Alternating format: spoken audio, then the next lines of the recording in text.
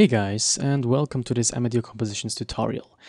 This is tutorial number 32 in the first Steps in Preparation series. We just recently finished, at least for now, working with the compositor, and we are now going to take a look at materials and textures. First off, materials, okay?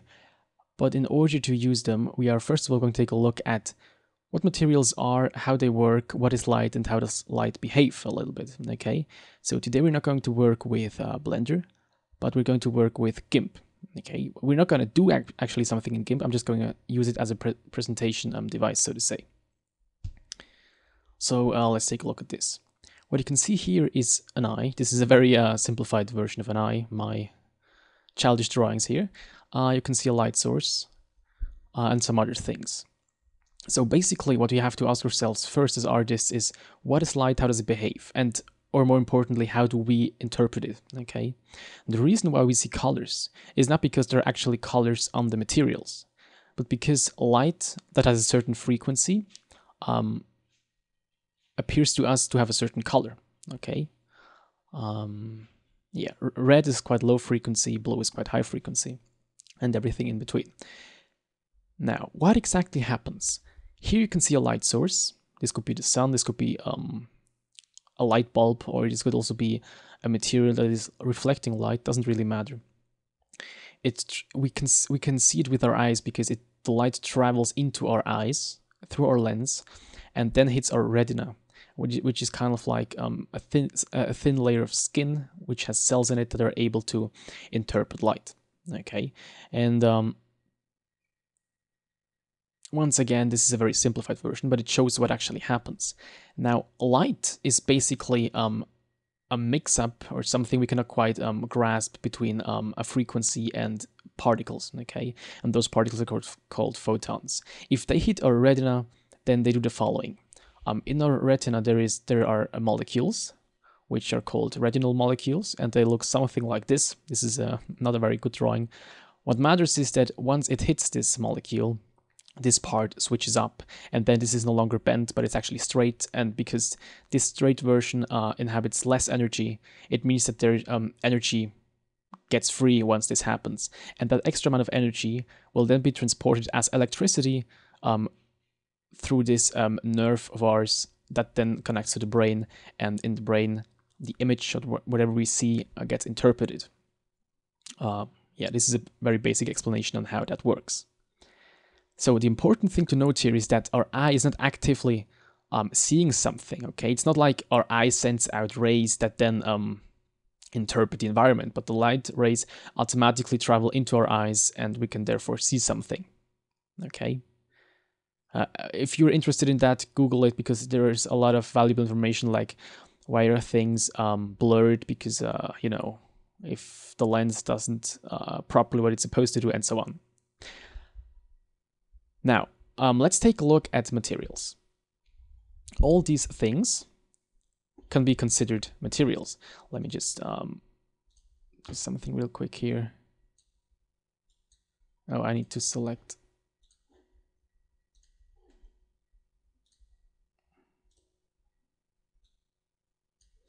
Here we go. Okay, so we have a rock, or what's something that's supposed to be a rock. We've got water, we've got glass, we've got hair, we've got skin. All those things can be considered materials in terms of 3D, okay? The reason why those materials appear different to us is because they treat light differently, okay? Glass lets light rays pass, and it refracts them. Rocks, they don't let anything pass. Rock is usually a very diffuse surface, not a lot of highlights, if it's the rough rock at least. Water is also transparent, similar to glass. It also reflects the light, which is why you get more severe sunburns when you're bathing than when you're just, you know, not in the water. We've got hair, which is kind of shiny if it's beautiful hair. We've got skin that actually has subsurface scattering going on, where light kind of scatters below the surface of the skin, and so on and so forth. So all those things are different kind of materials, and they behave differently. And now we are going to take a look at where the difference is, okay? And today we're going to focus on absorption, reflection, and emission. And in the next tutorial, we're going to take a look at refraction, transparency, subsurface gathering, and that kind of stuff. So let's say we have an object. This is supposed to be a sphere. Now, that sphere by itself doesn't do anything, okay? If right now we would have an eye right here, this eye wouldn't see a thing, because although the object is here, there are no light rays bouncing off that surface, okay?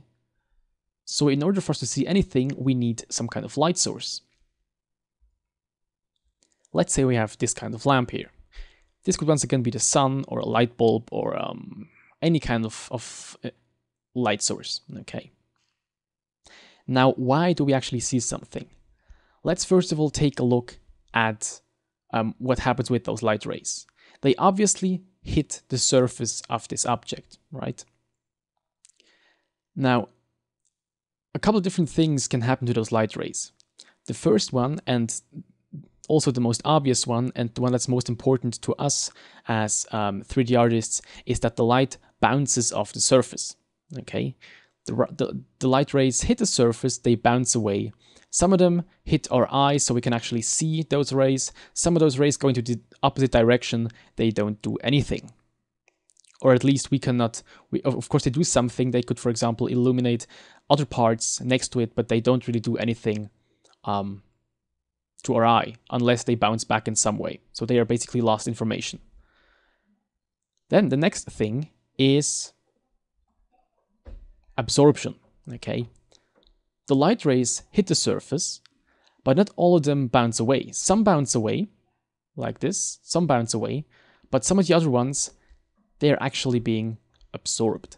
What that means is that they transfer their energy onto the surface, and you can see those red dots. They are supposed to stress that this surface has then more energy, it becomes warmer, okay? You can see this delta T, which means that the temperature changes of the surface. Now those light rays, they no longer are being emitted to the environment. But if this surface heats up, then that means that the particles, or just the single atoms, they actually they vibrate more strongly, and therefore some of that heat then gets lost to the environment by transferring it to the air.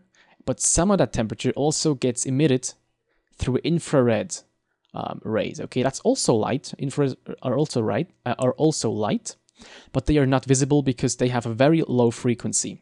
Okay, so heat that you can feel when you go close to a fire, for example, is not necessarily warm air, but it can also be infrared rays that hit your hand, but you cannot see them. Some animals, like for example snakes, they can not really see heat probably, but they can sense it in another way than we can with specific organs. Now, those wires here, they do not really have anything to do with this presentation, but with the next thing. So let's say we have emission going on, and you can see this looks like a little bit like a sun. So let's just uncheck our lamp for now. And let's also uncheck our absorption. Here we go. Now you can see what happens here. We have let's say this is a metal ball, okay? And we've got a positive wire and a negative wire, so just for electricity's sake, okay? So now electrons are being pumped through this this metal ball, and this metal ball heats up, okay? And as you might know, if you have a metal ball heating up, not much happens usually. You don't really see it. But if you have enough electricity, it starts to glow, okay? If it becomes really, really hot, like about 1000 degrees or something, or even already by 700, it starts to glow. And what basically happens is not something very different, okay? Usually if you heat it up, at first only infrared and only low frequency waves are being emitted. But at some point, if you have enough electricity or enough power, it becomes so hot that it actually also emits rays that have a higher frequency that are within our range of vision, okay, from red to blue. Okay, and if you have very, very hot materials, like for example the sun, the frequencies are so high that you actually also have ultraviolet light that can actually damage your skin. So those are very high frequency, very high energy rays. This is actually the only way to generate light, okay? Every light you can see is in some way generated from an emitting body, either the sun or a light bulb. In a light bulb, it's actually a thread of wolfram that is being heated up until it glows in a very bright white light, or in a LED light emitting diode or whatever. So now, next thing is, what happens if we have an emitting body? This is probably the most simple way of us seeing something. This body is emitting light. Some of the light rays hit our eye, they hit our retina, they change the molecules, and we can then see something, okay? And you can also create this kind of effect in CG, of course. We even need it quite often. But it's not the most important thing. The most important thing for CG is the indirect light, so to say. So let's hide the emission, and let's turn on specular rays for now. And our lamp, we also need our lamp. So what happens? We have, let me just zoom in here. We have our light source. Light rays are being emitted. They hit the surface of our object, and then they bounce away, okay? And the way they do that is as follows. We have basically this line. Let me just pause the recording real quick. Okay, so if we look at this ray over here, you can see it hits the surface in this point. Okay? And from this point, you can see this is basically the surface normal vector. It's the normal vector that is exactly facing away from the surface, okay? And this is not very well drawn right now, but you can basically see an angle over here, which let's call this one alpha, and let's call this one beta. And those angles are the same, okay? If a light ray hits the surface, it bounces away from that surface in the same angle as it hit the surface, basically, as you can see over here. So that's basic theory. Now, obviously, only the rays that hit a spot on the sphere, that then only those rays that actually then bounce into our eyes can be seen. The other rays cannot be seen by us, okay? So in this case, you could say that we would see something from, let's say, maybe from over there to maybe, I'm just going to assume something to over here, okay? All the rays that hit the surface within this area can then be seen and interpreted by our retina, that can then be seen by us. All the other rays, they simply disappear. So in the end, we will get a kind of like a white dot in this area, which looks something like this. The rest of the sphere appears black. But as you might know, if you look at any kind of object around you, you don't have any black spots at all. So even this area that is not being illuminated like directly, according to this model, even that area can be seen, okay?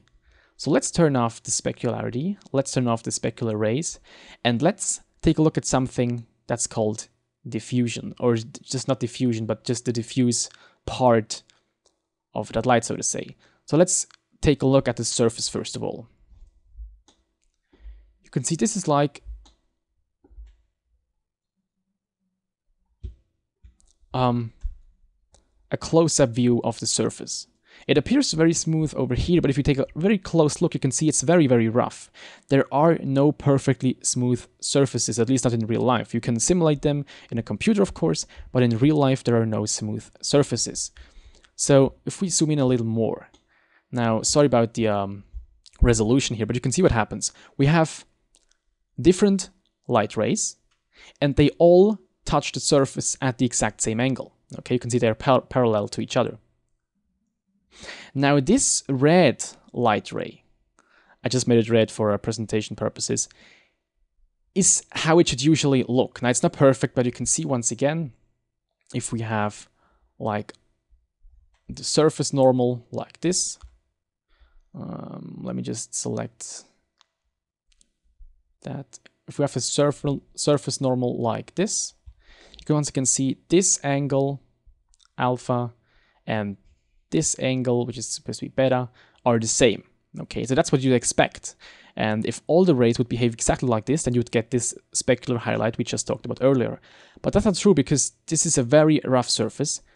So some of the rays, they bounce back more or less as you'd anticipate, but other rays, for example this one, which hits this special part of the surface, it bounces back at a completely different angle.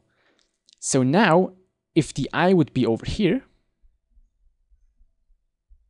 you could see this light ray, although it shouldn't be able, we shouldn't be able to see it. Same goes for some other light rays that, for example, would hit here or over here or wherever there's an uneven surface.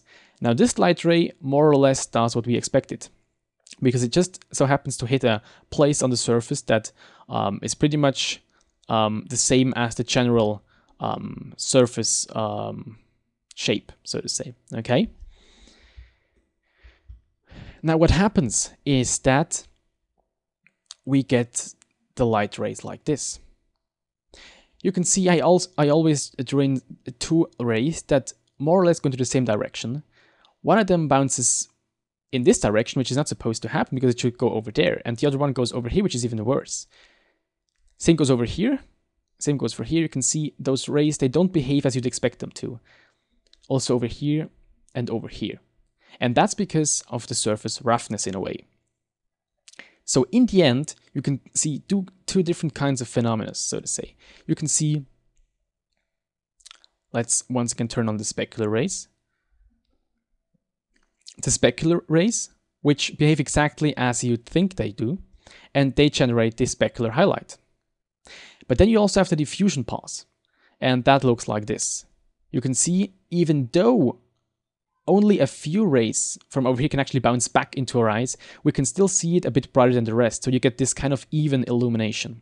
Okay, and in CG, especially in Blender, we do it the exact same way. We have a way to manipulate the specular highlight, and we have a way to manipulate the diffuse part. Okay, cool. Now there is one more thing to keep in mind. We have a total amount of light rays, or a total amount of energy. Okay. And as you might know, energy cannot be created, nor can it be destroyed. It can only be converted into a different kind of energy. So right now we have emission, or no, actually we don't have emission, sorry. We have absorption, and we have the different reflection types. And all those rays together make up 100% of the light intensity, okay? That means that if we have a very, very strong specular reflections, that means that we have a very smooth surface, which means we have less diffuse reflection going on. If we have a lot of absorption, like on a black body, on a black surface, a lot of light is being absorbed and emitted as infrared rays, and therefore the body appears very dark, because we do no longer have enough rays to make up for a decent diffusion and specular pass, specular channel, okay?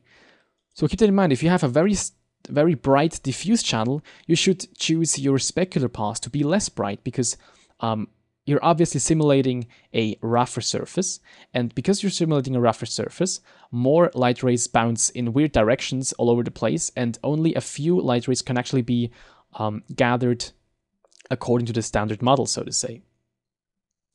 And one other thing, what is specularity? Basically, specularity and diffusion are the exact same thing, just that in CG we're separating them, so it's easier to manipulate them, okay? But both are actually light rays that bounce off a surface in different ways. And one more thing, reflections according to mirroring, okay? You also have a mirror option to create a mirror in Blender. It's also the same thing. It's also light rays that bounce away from the surface, just a very smooth, very smooth surface that actually even reflects light rays, or that actually reflect them in a visible way if they are not from a light source but also from a other object. Okay, so in the end we have all those kinds of all those different kinds of you know, ways that light rays can come from an object, that can be emitted from an object, that can bounce off an object surface, and so on, and all that together creates an image that we can then interpret, and that then can, in some cases, create a feeling of realism. And I'm not sure what kind of look you want to go for in Blender. You can also go for a cartoonish look, of course, but at least I sometimes try to actually get a realistic result, and then you need to consider all those things, and maybe you were able to create realism, which is also kind of one of the holy grails in CG. So, that's it for this part. In the next part, we're going to take a look at transparency and subsurface scattering. So like glass has transparency and refraction going on, water does. The human skin has refraction because the light kind of breaks or refracts below the surface. And there's a lot of stuff we did not yet cover. So yeah, stay tuned for that. I hope you enjoyed it. If you have any kind of questions or comments, as always, post them in the comment section below the videos. Thank you for watching and see you next time.